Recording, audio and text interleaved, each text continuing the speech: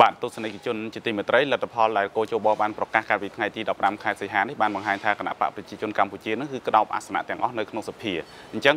ជាការបោះឆ្នោតលើកទី1ហើយដែលមានគណៈបកតែមួយនៅក្នុងសភាចាប់តាំងពីការបោះឆ្នោតតាំងពីឆ្នាំ1993មកយើងនឹងសិក្សាមើលថាតើលទ្ធផលនៃការបោះឆ្នោតនេះវាជាឥទ្ធិពលដល់ដំណើរការរដ្ឋាភិបាលក្នុងអាណត្តិទី6នេះយ៉ាងណាយើងនឹងសាកសួរដល់អ្នកស្រាវជ្រាវតាក់ទងនឹងបញ្ហានយោបាយដូចតទៅបាទលោកអានសវណ្ណរាតាក់ទងជាមួយលទ្ធផលនៃការបោះឆ្នោតនៅអាណត្តិទី6នេះវាជាឥទ្ធិពលមិនដល់ដំណើរការរដ្ឋាភិបាលជាចំណុចវិជ្ជមានឬចំណុចអវិជ្ជមានយ៉ាងណាដែរបាទលទ្ធផលតាមរយៈការឆ្លុះបញ្ចាំងនៃលទ្ធផលនេះរដ្ឋាភិបាលងាយស្រួលក្នុងការធ្វើដំណើរការងាររដ្ឋាភិបាលអនុម័តឬក៏កិច្ចការផ្សេងនឹងអាចបញ្ចូលមន្ត្រីនៅក្នុងមូលដ្ឋាននឹងមកកាន់ក្នុងការងារនឹងបានគ្រប់រូបភាពទាំងអស់គ្រប់កន្លែងគ្រប់ស្ថាប័នរចនាសម្ព័ន្ធរបស់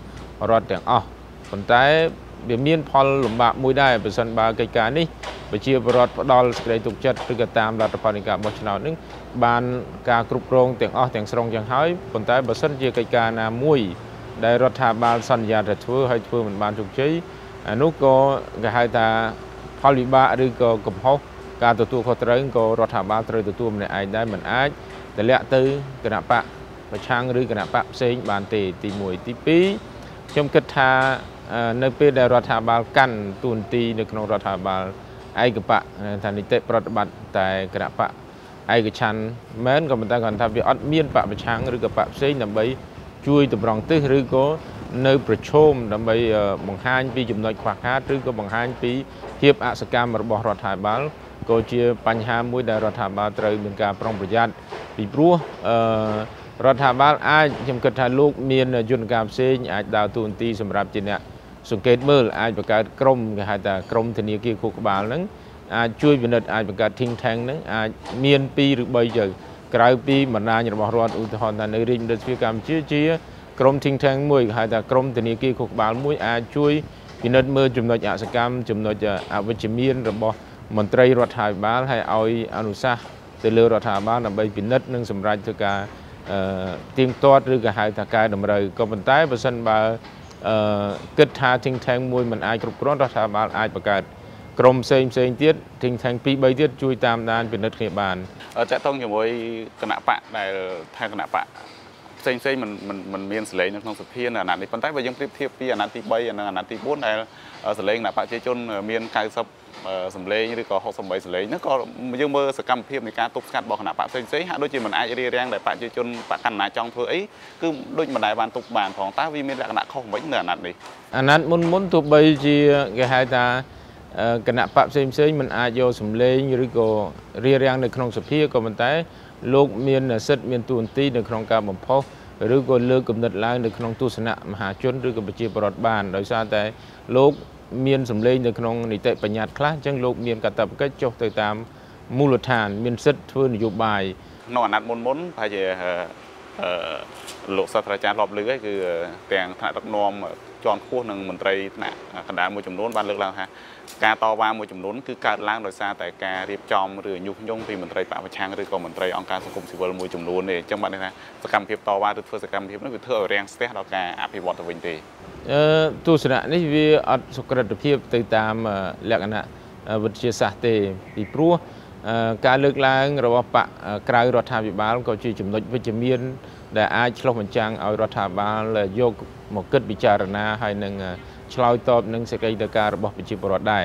ខ្ញុំលើកចំណុចមួយចំនួនឧទាហរណ៍ថាផ្លូវជាតិលេខ4ឬក៏គេហៅថាអាជ្ញាប័ណ្ណផ្ដល់ទៅឲ្យក្រុមហ៊ុនសុខាហូតែលយកទៅលើតំបន់អង្គរសុទ្ធតែជាការលើកឡើងរបស់បកប្រឆាំងការដំឡើងប្រាក់បៀវត្សក៏ជាការលើកឡើងរបស់បកប្រឆាំងអញ្ចឹងរដ្ឋាភិបាលឃើញចំណុចអវិជ្ជមាននេះហើយជាចំណុចខ្វះខាតអញ្ចឹងរដ្ឋាភិបាលយកមកកែឆ្លោះបញ្ចាំងឬក៏យកមកអនុវត្តយើងមិនថារដ្ឋាភិបាលធ្វើតាមទេប៉ុន្តែធ្វើទៅ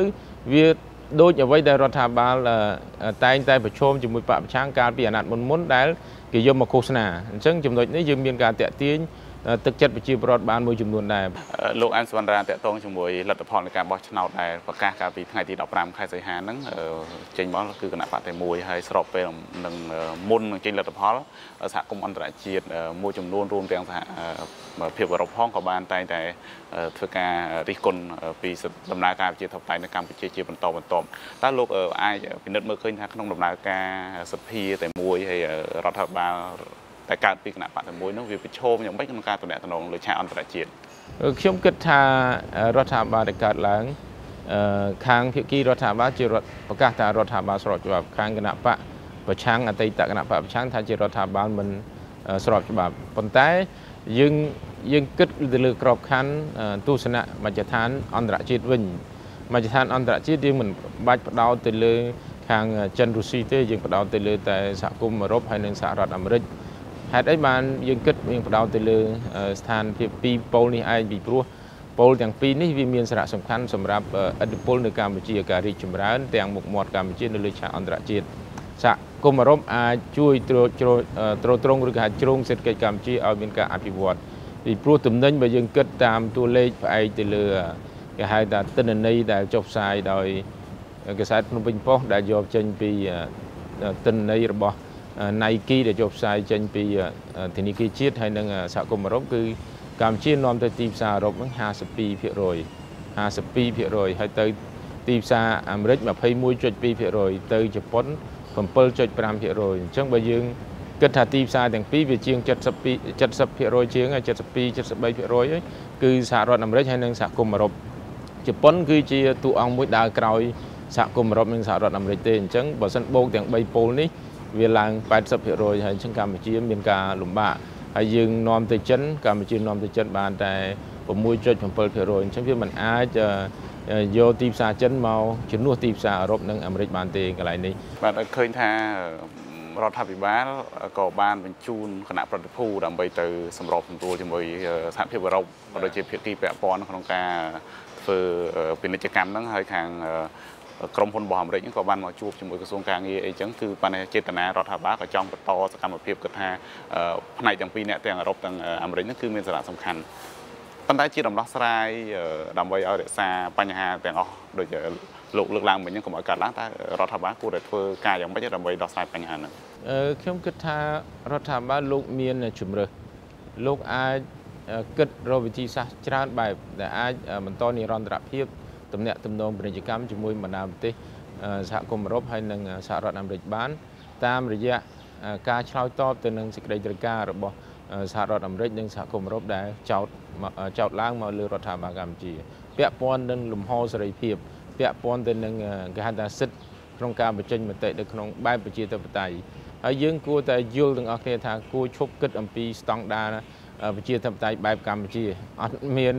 កម្ពុជាផ្សេងមានសហគមន៍អឺរ៉ុបផ្សេងទេហេតុអីបានខ្ញុំលើកគោលការណ៍នេះព្រោះយើងគិតអំពីយន្តការនៃការចុះអនុសញ្ញាស្តីពីសិទ្ធិមនុស្សសិទ្ធិសកលរបស់អង្គការសហជាតិដែលកម្ពុជាឲ្យសច្ចាប័នតាមរដ្ឋធម្មនុញ្ញរបស់អង្គការសហប្រជាជាតិអញ្ចឹងស្តង់ដារគោលការណ៍តែមួយទេសហគមន៍អឺរ៉ុបសហរដ្ឋអាមេរិកគឺគេឲ្យយើងគោរពតាមគោលការណ៍នេះទេវាមិនមែនថាឲ្យគោរពតាមគោលការណ៍អាមេរិកទេគឺអ្វីដែលយើងបានចុះហត្ថលេខាយើងបានឲ្យសច្ចាប័នហើយអញ្ចឹងបើសិនបើយើងអត់គ្រប់តាមគោលការណ៍នេះហើយគេគិតថាការអនុវត្តរបស់យើងនៅមានលក្ខណៈខ្វះខាតយើងបំពេញសេចក្តីខ្វះខាតហ្នឹងទៅខ្ញុំគិតថាវាអាចឆ្លើយតបទៅនឹងការចង់បានរបស់សហគមន៍អឺរ៉ុបនិងសហរដ្ឋអាមេរិកហើយបាទកម្មវិធីបទសម្ភាសន៍របស់ VOD ឈានដល់ទីបញ្ចប់ហើយដែលបានសាកសួរដេញតោជុំវិញដំណើរការសភាឯកបកហើយនឹងរដ្ឋាភិបាលដែលបង្កើតឡើងដោយឯកបកដែរតើមានផលប្រយោជន៍និងបញ្ហាប្រឈមអ្វីខ្លះបាទហើយកម្មវិធីសម្ភាសន៍នៅពេលនេះឈានដល់ទីបញ្ចប់ហើយក៏សូមថ្លែងអំណរគុណដល់លោកអែមសវណ្ណរាជាសាស្ត្រាចារ្យបង្រៀនផ្នែកវិទ្យាសាស្ត្រនយោបាយដែលលោកបានសិក្សាស្រាវជ្រាវពីបញ្ហានយោបាយនៅថ្នាក់ជាតិនិងថ្នាក់អន្តរជាតិបាទសូមអរគុណលោកសាស្ត្រាចារ្យដែលបានចំណាយពេលក្នុងការផ្ដល់បទសម្ភាសន៍បាទសូមអរគុណ